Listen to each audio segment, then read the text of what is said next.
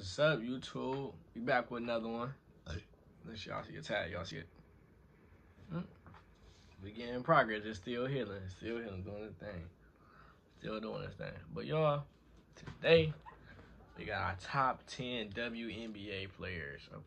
Players of all time. SportCenter. Like I said, women in basketball do not get no acknowledgement for the hard work they do. They work 10 times harder than dudes in every sport. Dudes are just hand fed. Spoon fed. I'm being real. Like, you gotta realize, people like girls work way harder. They my mom gets paid less than my dad, and my dad, he works very hard. Both of them work very hard. Don't get me wrong, but my dad, he works harder. But my mom, they don't get paid the same, even if they were doing the same job. If they get one treated like that, you know what I mean? It's always gonna be underpaid for women. Like, some of people were saying like the highest WNBA players like maybe 300,000, maybe not even that much, like 100,000. That's the average. My bad. I don't know what was the highest. I gotta look into it, but I'm just saying they don't get acknowledgement like that, and it's really sickening. Like, some girls could be possibly better than dudes. I haven't seen a girl destroy a dude one-on-one, and she's a girl. They just don't get compared the same for some reason. At number 10, 2016, Game 1 of the WNBA Finals, Sparks and Lynx, game tied at 76. Elena Beard hitting the corner jumper at the buzzer, giving the Sparks the win. Please look at this again, so clutch. Hey, Beard had just 2 points before that shit was hard, bro. She talking. That bitch hard, bro. I know she's liking that shit, replaying that shit in her head. The game winner. We got more from this series later. All right, number 9 goes back to June of 2017. Diana Taurasi trying to break Tina Thompson's all-time scoring record. There it is, the bunny inside. And look at that, Kobe. Damn. And there it is, the bunny inside.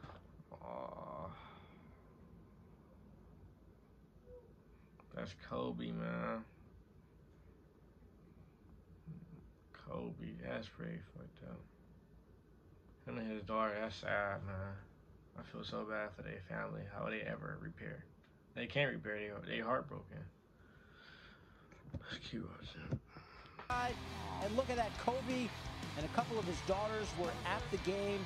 Taurasi, the only WNBA player to eclipse 8,000 points. At number 8, July 17, 2018, in her first season back in the WNBA after playing overseas for 5 years, Liz Cambage scored a WNBA single-game record, 53 points. She'd go on to lead 53? The league in scoring that season. Number 7. I ain't know she had 53 points, bro. She even. Some dudes ain't never doing that. 53 points. God, I ain't never did that shit. Back to 2008, Candace Parker was a rookie. She became just the second WNBA player to dunk in a game. I'm going to show you the first one in just a minute, but Parker would dunk again in the Sparks' next game. She went on to become the only WNBA player to win both the MVP and Rookie of the Year in the same season. All right, so then at number 6, David, May 27th, all the way back in 2013, her WNBA debut, Brittany Griner, she became the first WNBA player to dunk not once but twice in a game, and it only took Griner one game. She'd probably dunk on me, bro. Probably she'd give me that work. She a little boy my ass on everything. Ty Parker for most career dunks. We would assume she's thrown a few more down since then. Number 5, 2015 Finals, Game 3, Lynx and Fever, Maya Moore. Drilling it. The 3 at the buzzer to give Minnesota the win. She was like Russell Westbrook with that shit. That shit was hard. That shit was hard, bro. That shit was hard. Minnesota went on to win the series in 5 games, their 3rd title in 5 years for the Lynx. At number 4, July 30th, 2002, Lisa Leslie, becoming the first player in WNBA history to dunk in a game. One of the many achievements for Leslie, who would lead the Sparks to their 2nd straight title that season. Number 3, 2019 playoffs, the Aces against the Sky. Derica Hamby intercepts the pass and launches. You got it. just inside half court, puts the Aces up 1. Vegas won the single elimination game. I'd be sick as fuck that happened to me. I throw a turnover, and that turnover, she make that lucky ass shot. I'd be sick to my stomach, man. Advanced to the semifinals thanks to Hamby's heroics. Wow, what a play. Also play number 2.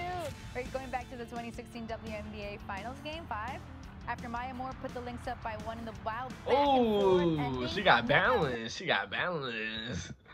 McKay hitting a putback shot, and Chennai's sister with 3 seconds left to give the Sparks the lead. The Sparks would hang on to win their first WNBA title since 2002. Aww.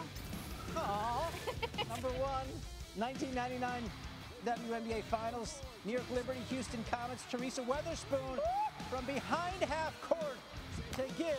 I'd be salty as fuck. That was a lucky ass shot.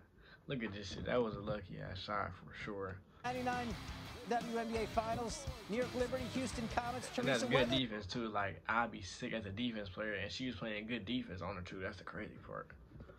Weatherspoon from behind half court to give the Liberty the win and keep the best-of-3 series alive. We got a dog pile there after that shot from Weatherspoon.